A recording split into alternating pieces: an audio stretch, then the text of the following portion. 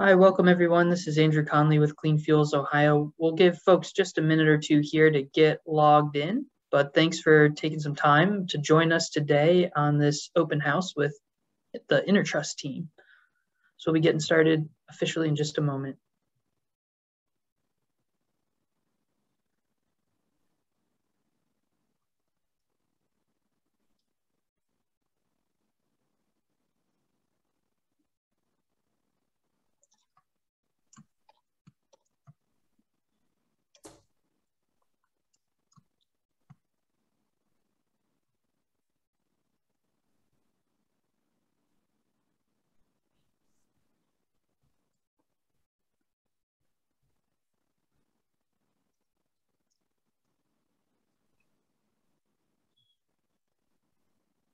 Giving folks just a moment to log on. We'll get started officially in just a second here.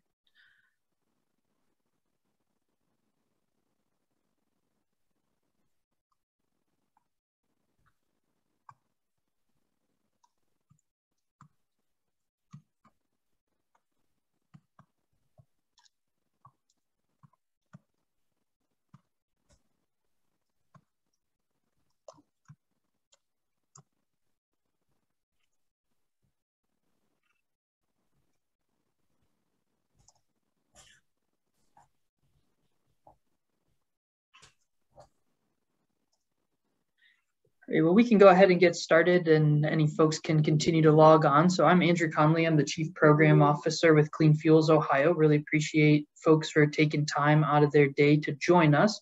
A couple quick notes that you probably saw as you logged on through Zoom. We are recording this to be able to share with others for future use, as well as streaming live through our Facebook page. So just be aware of that.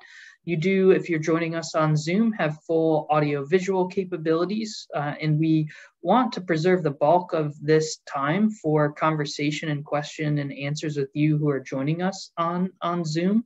So we do want to hear from you, but to get things going, I want to turn this over to Robert Adamson with Intertrust, who will introduce the Intertrust team. The Intertrust team will give us a brief demo of their platform, and then we can dive into conversation and discussion with you attendees. So with that, Robert, you can take it away. Thank you. I appreciate that, Andrew. And we're very excited to be here today and to share some details about what is the Intertrust platform, which is a cloud and device secure interoperability platform. And today you're going to be hearing primarily from Chris Kalima, the VP of Product Management, and Sung Chun. He's one of the senior solutions architects within Intertrust. You may also hear from, we have a whole host of other subject matter experts, depending upon how the Q&A goes, that can weigh in as well from Intertrust. So with that, I'm going to go ahead and hand it over to Chris to allow us to get right in and begin the process. Thank you so much. Sure. Good afternoon, everyone. My name is Chris Kalima. As Rob mentioned, I'm the VP of Product at Intertrust, responsible for our data platform. And today what we'll be demonstrating is our Clean Grid solution, which is a way that we've brought together a number of different data that are relevant to grid planning, some utility infrastructure, demographic data, and how this data can be used to present a more holistic picture of a specific location or geography, a city, different regions, to help planners identify what may be ideal locations to plant new distributed energy resources, whether it be a charging station or a PV installation, for example. This tool is really useful for displaying that information and unifying that. One of the key value propositions of the Intertrust platform is providing this trusted data interoperability, trusted device interoperability through these multi-party systems where different participants, different collaborators may provide different parts of the puzzle. So it could be data from a municipality, for example. It could be demographic data that's being sourced from a commercial provider.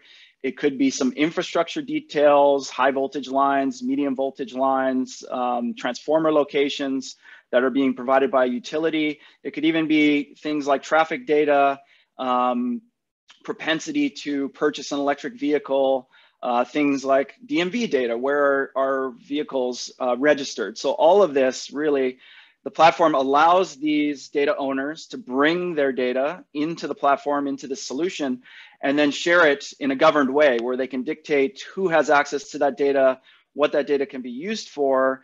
And really, we want to facilitate engagement and collaboration between the different stakeholders, whether it be the utility, they're trying to respond to requests for the placement of new assets, or a charging system operator wants to understand where it might be most advantageous to put their new assets. This is really the premise of the Clean Grid tool. And so my colleague Sung Chun is on the call today, and he'll be actually demonstrating the application. Sung? Thanks, Chris. Again, my name is Sung Chun. I'm with Intertrust. I lead the solutions team. We've been working on this Clean Grid solution for a bit, and let me share my screen real quick and give you a quick demonstration of the solution. So for some of you, you might be familiar with the GIS system. This is very similar in terms of displaying the data, but the main concept of what we're providing here is the ability to gain access to a variety of types of data, whether it be your own data, maybe it might be third-party data, or it could be some data from the utilities directly. So in this scenario here, what we have is I could just quickly demonstrate and go through some of the data points that we have access to. We do have some publicly available data throughout the space of the energy. So this is a high level to mid-level voltage lines throughout the state of California or in the Bay Area. But we also have some third-party demographic data and also EV charging data. So this is, you see these green dots, these are the existing EV charging data throughout the Bay Area. But once we zoom into San Francisco, we can start enabling other types of data. These are, some of these data points are coming from the municipalities of San Francisco. Some of them is coming from third-party analytics companies, or some are just publicly available. For example, we have some parking data. These are the parking structures throughout the city of San Francisco. We also have access to which buildings are commercial versus residential, how many stories a building contains. And we also have some sample data from PG&E, which is the local utility provider here in California. So we have some low voltage lines. We can identify the load capacity of each of these lines. And we also have the solar hosting capacity as well. So this determines how much solar energy can be fed back into the grid without disruptions to the existing infrastructure. And then finally, we have individual household garages throughout the city. Now, some of the use cases that we come across here in San Francisco, one of the more recent one is around the parking infrastructure and adoption to EV installations, charging installations. And so one of the mandates in San Francisco recently was to convert about 10% of all of the parking spaces within parking lots to EV charging stalls. And so one of the challenges that the city faces here is first being able to work with the utilities to identify whether even each of these locations can support those requirements. And so, for example, here where we combine data from the utilities in conjunction with the details from the municipalities, we could see and determine which of these parking lots can easily be converted and immediately be converted to install these EV charging stalls, or identify those that might require some additional infrastructure upgrades from the local utilities. We also have a tool, one of our partner tools that allows you to do real-time grid calculations. It takes localized grid information along with how much load you expect at that location.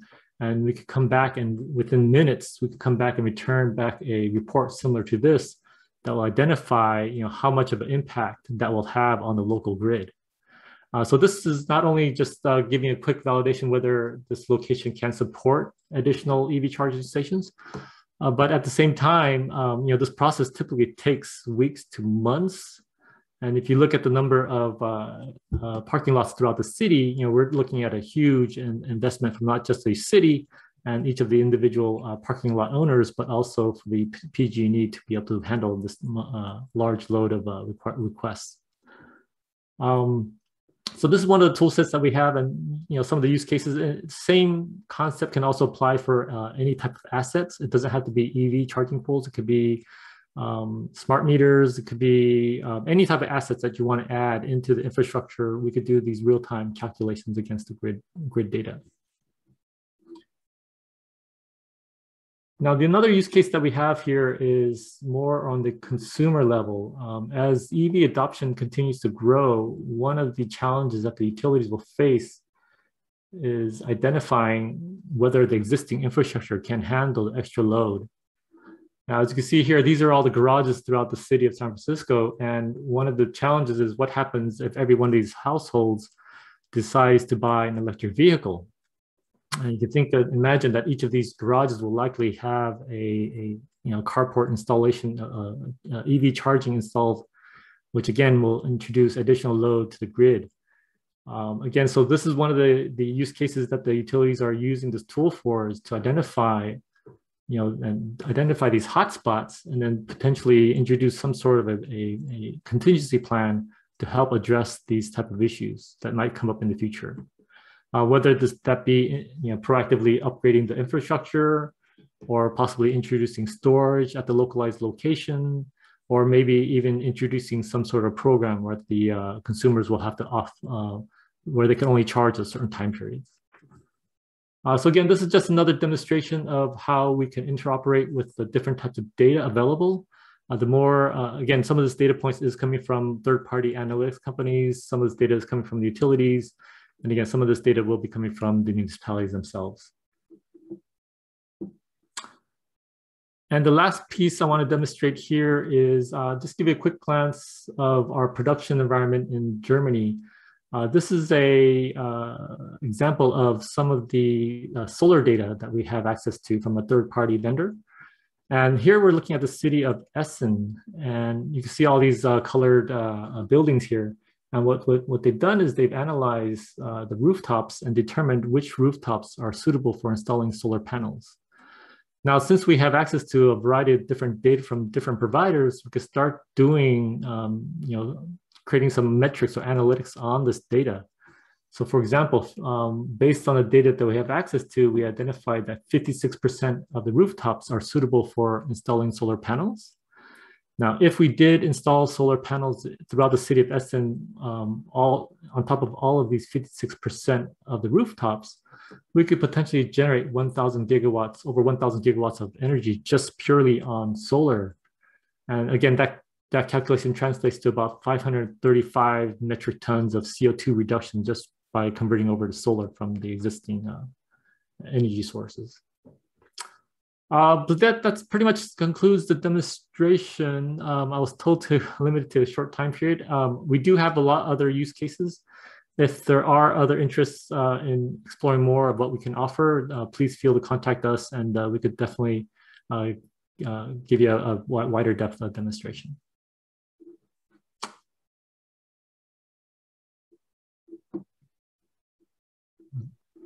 Yeah, thank you, Sung. That was a great demo. Any other comments from the Intertrust team in terms of clarifications or setup you want for the discussion?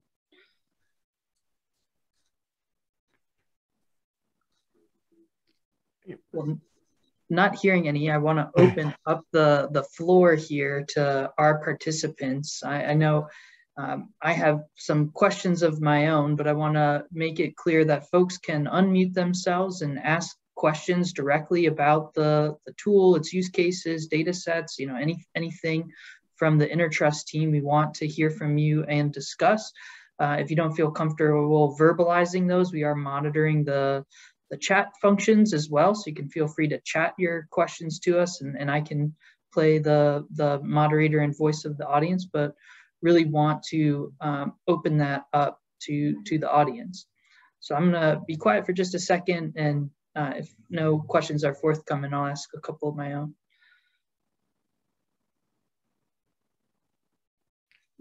Hi, this is actually Phil Keys with Intertrust. I work here in corporate communications. just want to mention that beyond some of the people you met, we also have Dave Mayer on here on the call, who is our CTO. So we're open to any sorts of questions that you may have. Go ahead, Sarah. I see your hand up. Hey, so Sarah, I work at Bright. We're an energy tech startup. It's less of a question, but potentially could be part of a conversation. So in Ohio, through ODOT, all metro planning organizations and ODOT offices have street light data subscriptions. And I know they just released their EV charging data sets based on cell phone usage. So just seeing that, that might be an opportunity, to work with governments in Ohio, specifically on, this, because the whole mapping of where assets should be is such a hot topic, and that might be a natural partnership to consider. Yeah, I think there's a wide variety of consumer, even telemetrics data come from the automobiles. I think all of those can play in as another data set that we could introduce easily into the platform and then be able to share that data with third parties or other members. Yeah. Or Chris, do you know if we have any sort of similar experiences in Germany where some of the municipalities there are showing some of their data? Yeah, I think from Germany, there's definitely each municipality provides kind of have their own use cases. Each of them have a different set of assets that they want to introduce into the grid, and that's where we could kind of dive into, and maybe in a separate session, more about details about how we could do grid calculations. Some of the tools that we offered there allows you to add any asset into the grid. And then we could dynamically investigate what impact that has on the grid. And it's a pretty cool tool that you kind of visually see what impact it'll have on the existing grid infrastructure whenever you add a point on the map and add a load to that and see what happens.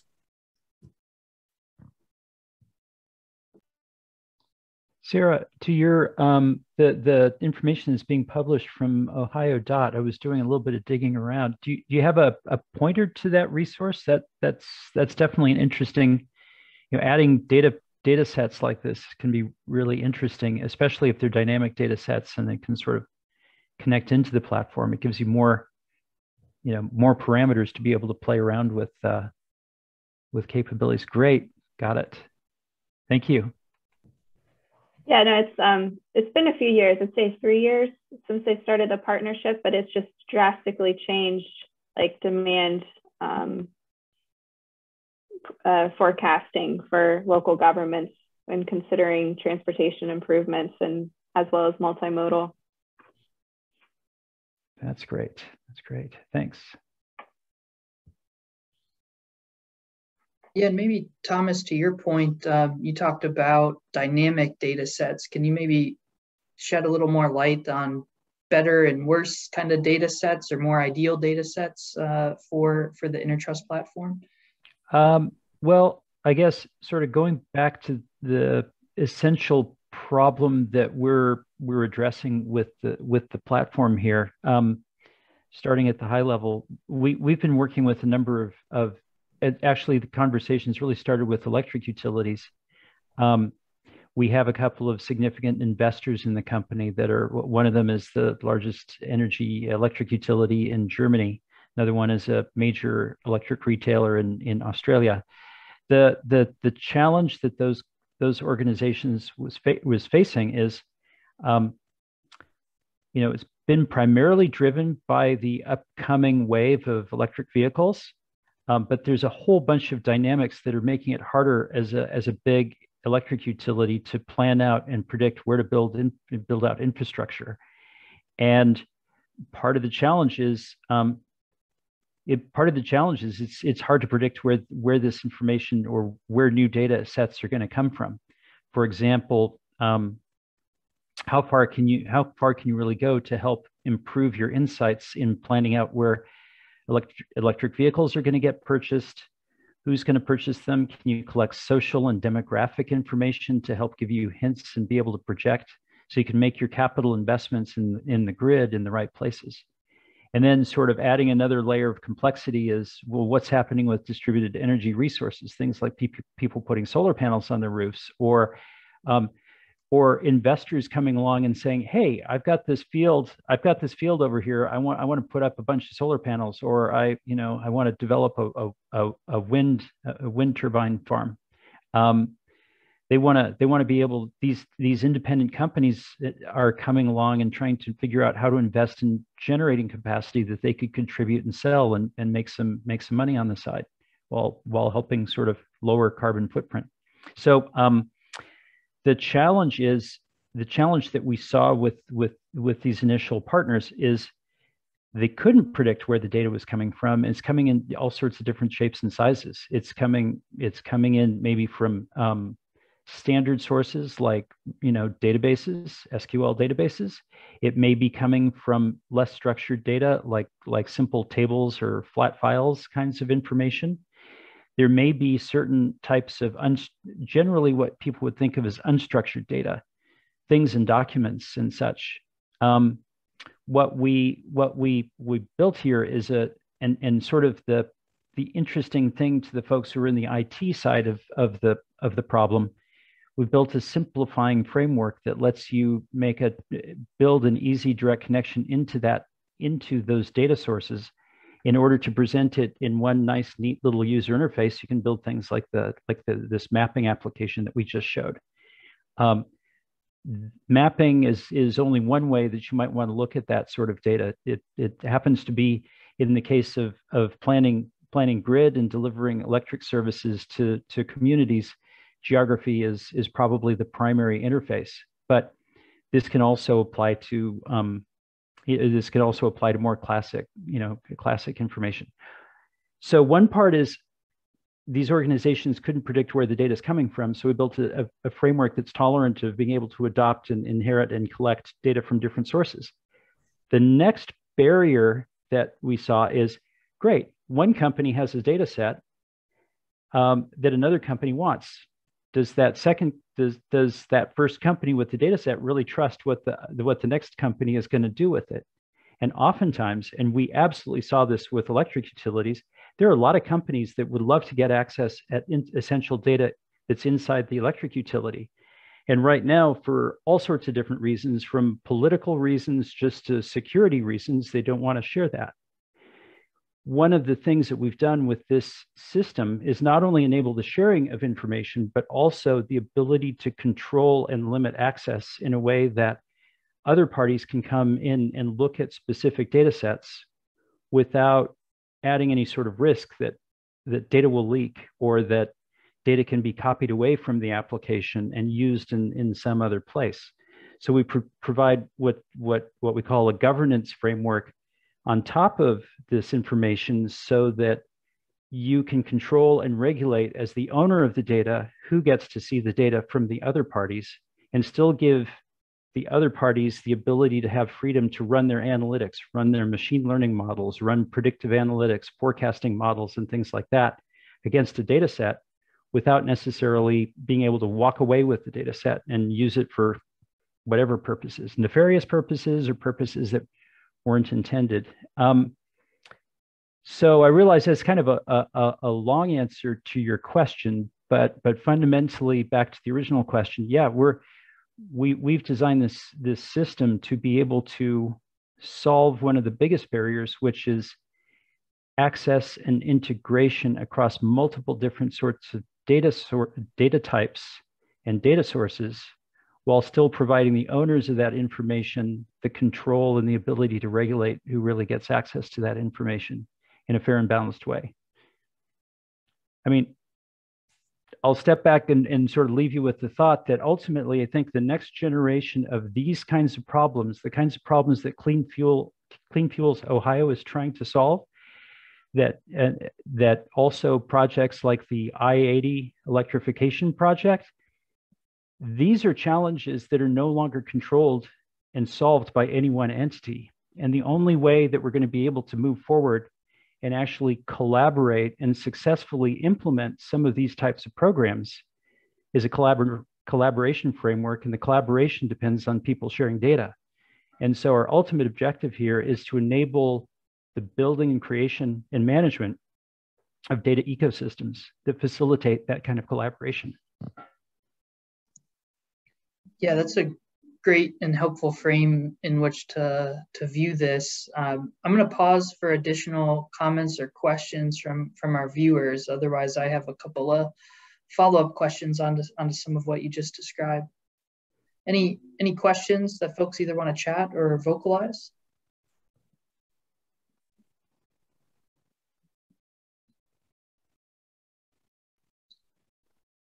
While folks are thinking of additional questions, certainly that kind of like cross collaboration and data integration is key for all the barriers and opportunities that you just alluded to.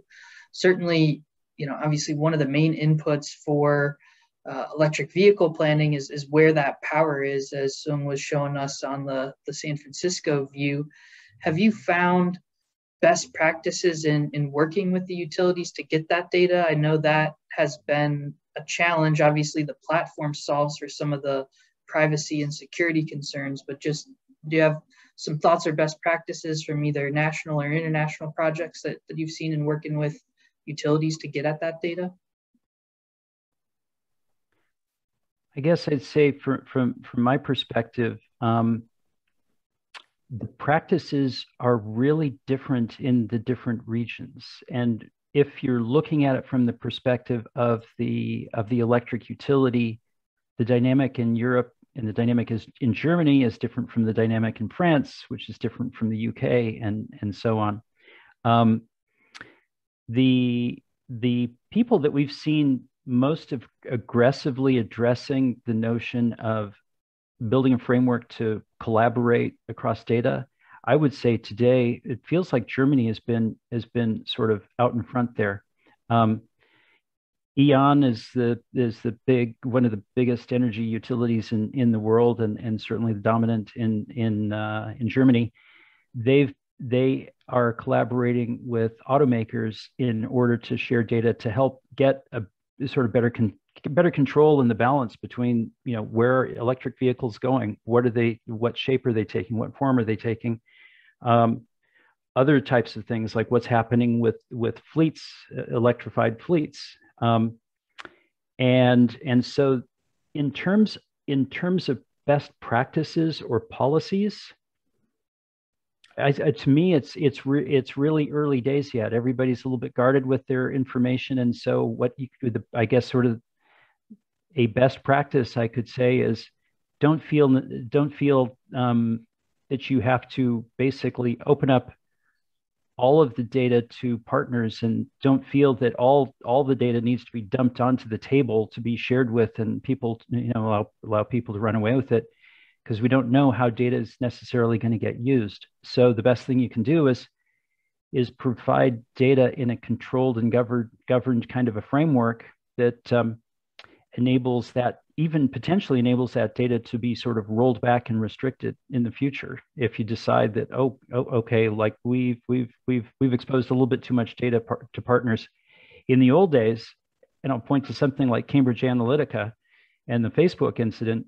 Here was an organization that was doing some very valid kind of educational research on Facebook data.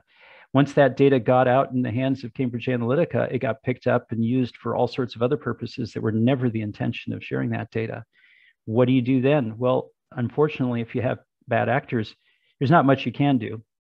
And the approach by having sort of a live flow of information directly from source data from the different parties, together with the management framework that enables people to work in a sort of safe area and interact with the data in a sort of a, think of it like a in a biological lab, you sort of have those boxes that you have to reach in with the gloves and stuff like that, the sort of safe rooms.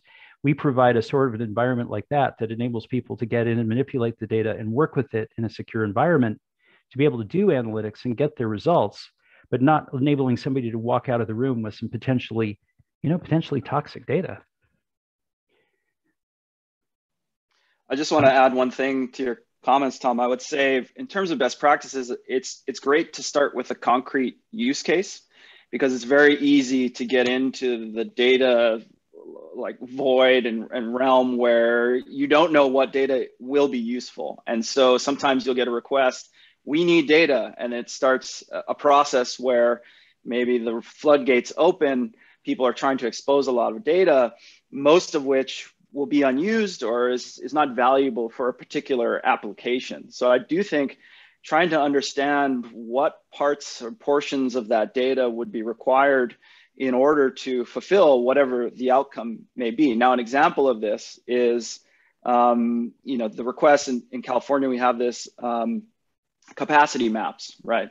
So can a capacity map, an existing capacity map, serve as a proxy for the general availability of the grid to support particular resources? Now, obviously the accuracy of these, the frequency with which they're produced may not be sufficient, but could it be enough of a coarse level of data to say, this 10-story apartment building with a multi-level parking garage where they want to put 20 different chargers in, low voltage chargers in, is not going to be feasible given this capacity map. We know that it's a very, it can be determined from that limited bit of information.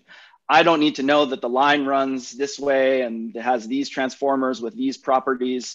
So there's a level of detail, and that's typically where the utilities get sensitive to the amount of information that they're sharing. So I think, again, considering some of these things, is that enough to determine maybe to 80% that this is a viable location?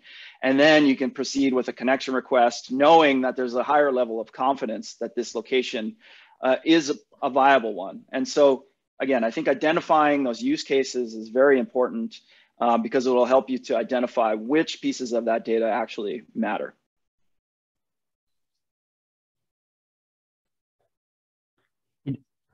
I was going to add to that the idea that the particular challenge of figuring out where to put charging stations and collections of charging posts is actually a really interesting one, because that does bring a big load back to the electric utility that they have to deal with.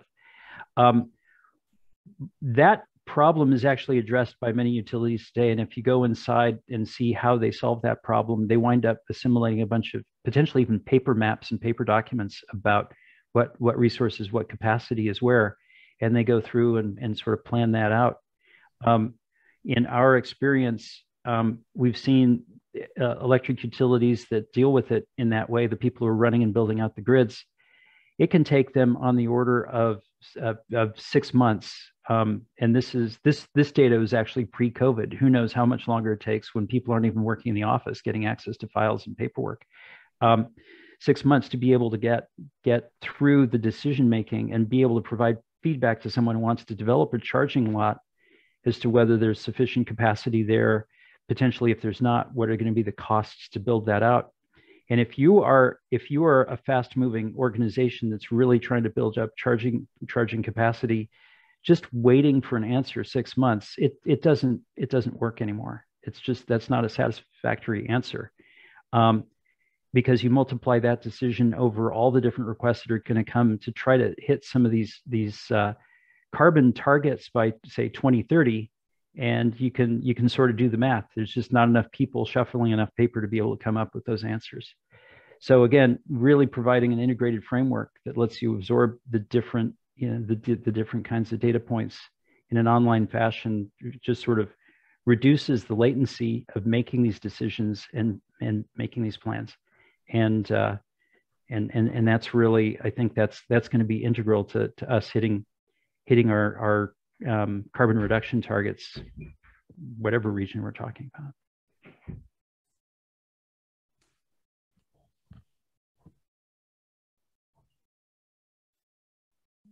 Yeah, so diving more into the use case front, that electric vehicle charging planning use case is certainly one that's top of mind for Clean Fuels Ohio and probably many of our attendees today.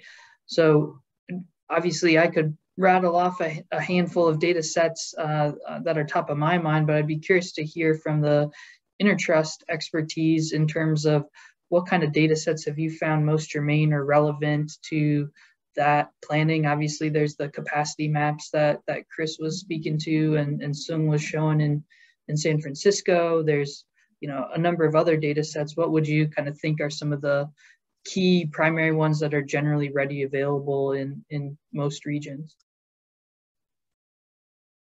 Sung, could I maybe ask your help on that, since you've been most close? I think some of the areas that we definitely, especially around fleet or even consumer level details, is identifying, like I said, where to install these charge points.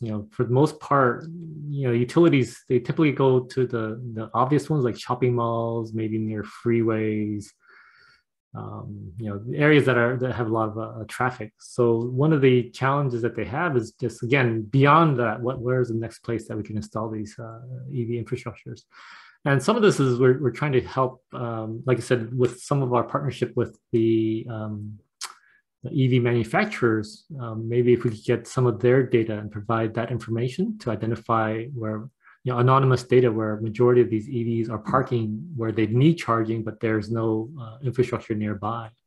So things like that can help determine what type of locations that we want to specify, where we want to install these.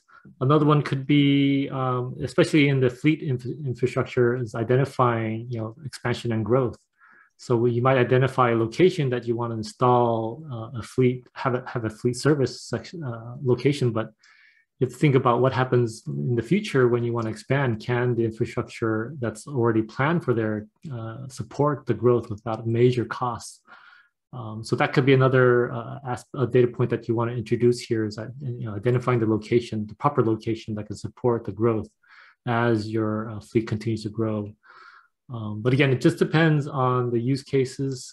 Again, for commercial, I think from the commercial side, it's going to be more, or consumer side, it's going to be more on getting some telematic data from some of these vehicles would be very useful.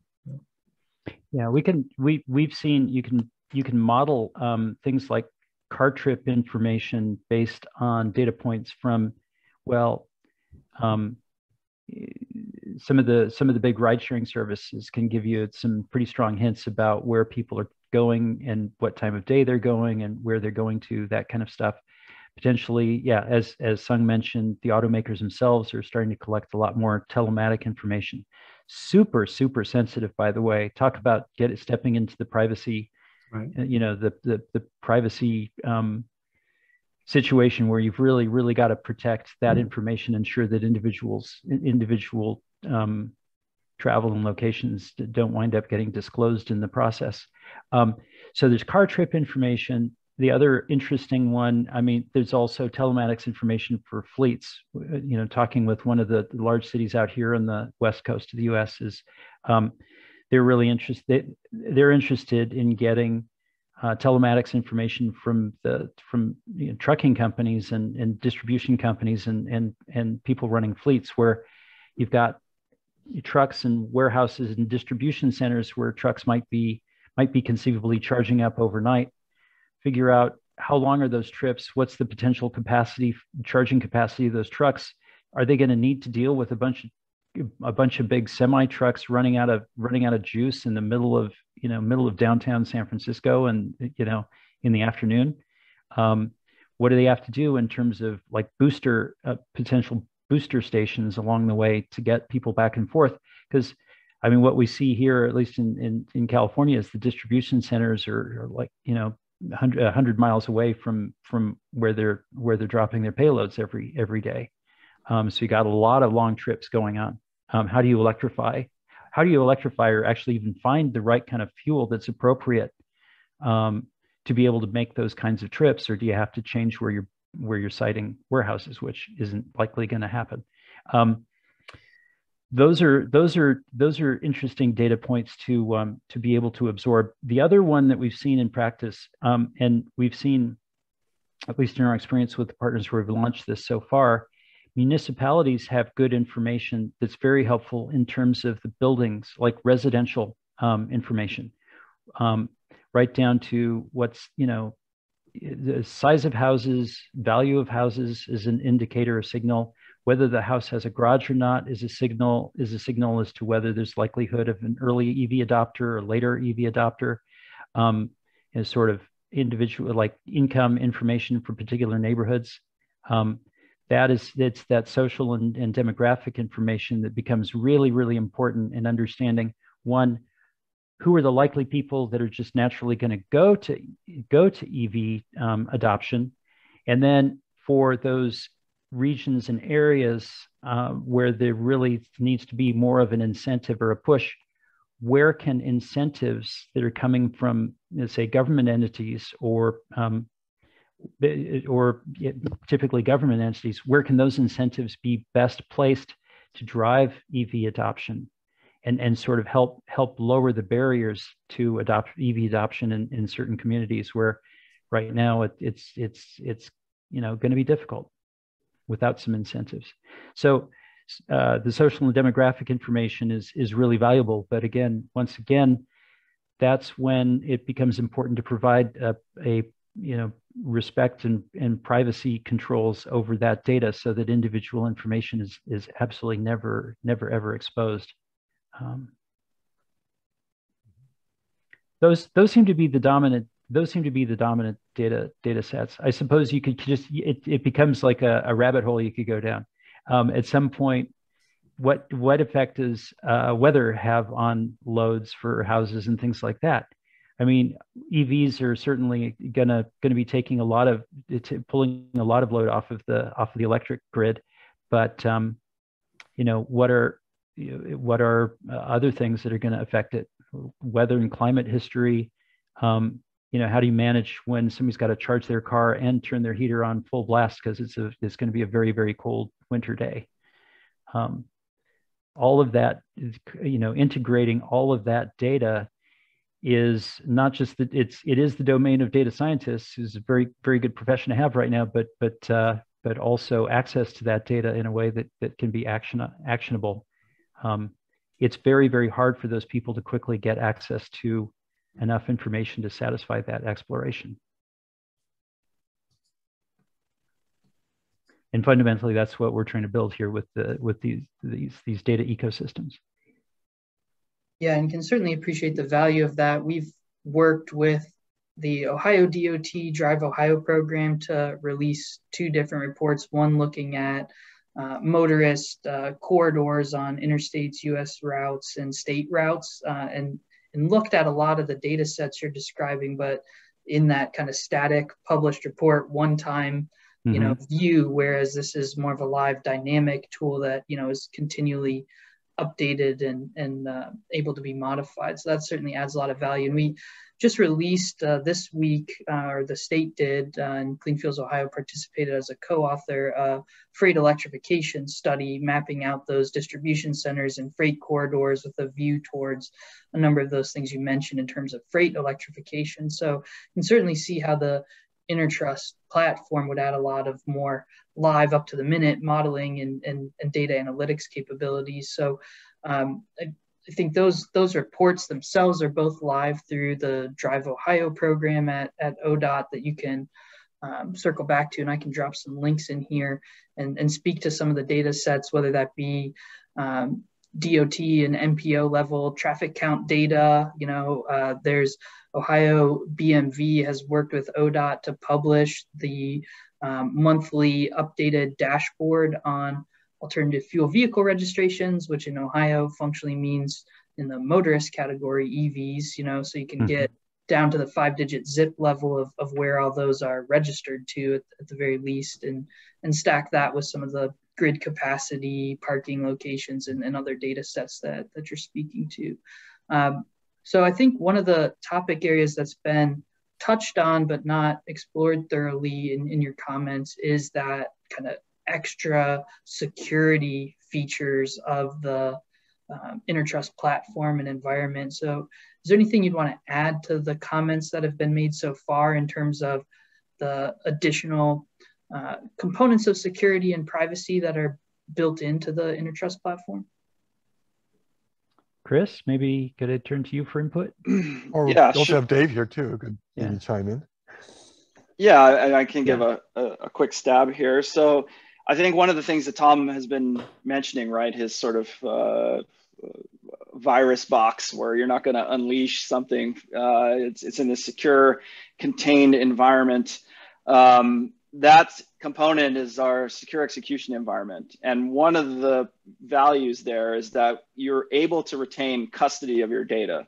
So what does that mean as a data owner? It means in order to provide this analysis, I don't need to provide a link for someone to download this data to their own device, their own cloud environment. I'm not handing it off on a thumb drive, or sending it over email in some Excel file where I've lost custody of that data, right? Now, why is this important? Once you've lost custody of that data, you can't govern it. Doesn't, maybe there's a contractual agreement that's in place, but that end recipient can create a digital copy, share it with other people.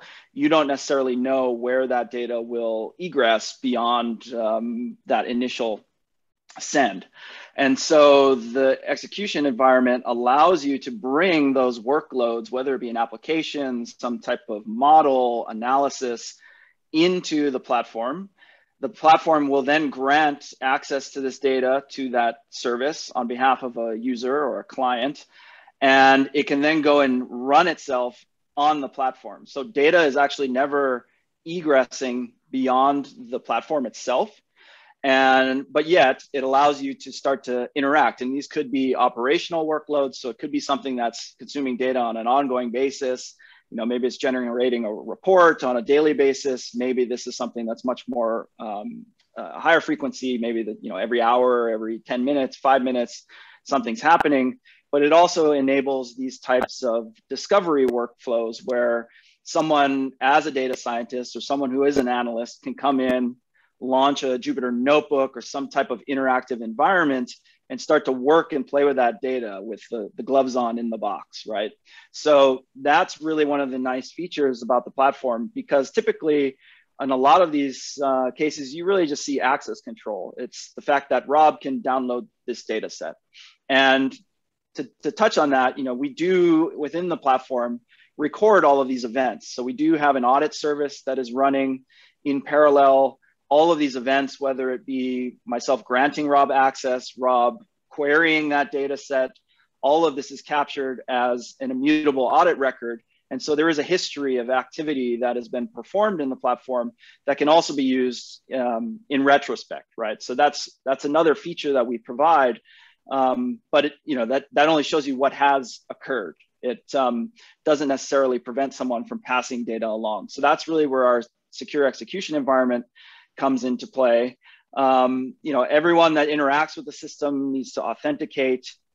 We can do things like integrate with existing identity providers. So if an organization has an Active Directory repository of users and that's where they manage it, we can use those credentials to authenticate in the platform. So much in the way that we can go out and connect to existing data stores, we can also go out and connect to existing identities so that you don't need to fully replicate your organization within the Intertrust platform. So we can facilitate those types of interactions as well. And that's really nice, particularly for IT departments that are looking to use their existing management tools to grant access to data. So yeah, those are some of the features. I don't know, Dave, if there's anything you'd like to add to that. You're on mute currently, Dave. You might want to talk a little bit about the identity, the fine-grained identity and access management features that we do have right at the outset of design of the platform. We provided the capability for very fine-grained access control. Just about every data asset and supervisory asset in the platform can have its own access policy. We have fine-grained, you could consider it something like attribute-based access management for individuals and other entities, which could be programs and things of that sort that you can screen out or have effectively whitelists or blacklists for access to any of those fine-grained assets. Mm-hmm. Yeah, so really my main takeaway from all of those comments is, like, to some of Thomas's earlier comments, that kind of security, privacy, and access and ingress, egress of data was like the structural engineering from the start of this tool was really baked in, and one of the main things you all are trying to solve for. That's exactly correct. I mean, I think the three pillars of the platform, the Intertrust platform and the CleanGrid solution, you know, this is an application that's running on top of the platform, but the premise is we want to provide trust, whether that be through, you know, security, transparency, a number of different ways that you can do that. But we want parties that may not necessarily be able to trust one another to have a trusted engagement. We want to provide interoperability, whether it be different data sources, you know, Tom mentioned a relational database, a flat file, wherever that data may reside, as well as, you know, upstream or downstream, depending on which way you're looking, I guess, with existing software and tools. So if you're using a business intelligence tool, Tableau, if you know, whatever you may be using, that interoperability with your existing tool set. So these are things that the platform in general provides. And then we've worked with our customers in energy to develop domain specific solutions like the CleanGrid tool. And so that collaboration that allows between these different stakeholders in these data economies, these data ecosystems, that's really the premise of the platform. We want to enable those trusted interactions, that trusted interoperability with these different collaborators that are working in these emerging ecosystems. Well, I've found this fascinating and very helpful, a deeper dive into the Intertrust platform. I'm going to open it up again to any additional comments or questions from the audience, whether chatted or verbalized here. But really appreciate the Intertrust team for walking us through this great platform that you all have.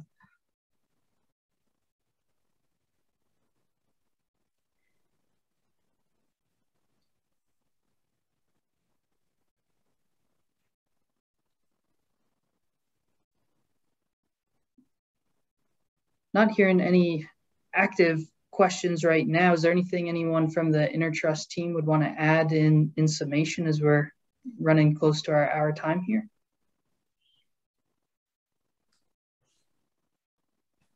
No, just appreciate the opportunity. Appreciate the opportunity to be able to share this with you all and with the Clean Fuels Ohio membership.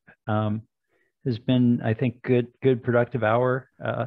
Hopefully we'll get to share more information as we're working on this and collaborate with the other members of the organization and further this discussion along. Ultimately, we are really we really do support the mission of Clean Fuels Ohio and all of the different organizations that are trying to tackle the problem, in particular of moving to vehicle electrification, potentially alternative clean fuels. I mean, one thing we haven't talked about here, but in certain other countries, people are talking about hydrogen, you know, as a fuel alternative. You know, there's similar, but you know, a lot of different variables in something like that. Some of the common elements that need to be studied in terms of where the trips are happening and what kind of vehicles there are, and where to build supply points and things like that all relate.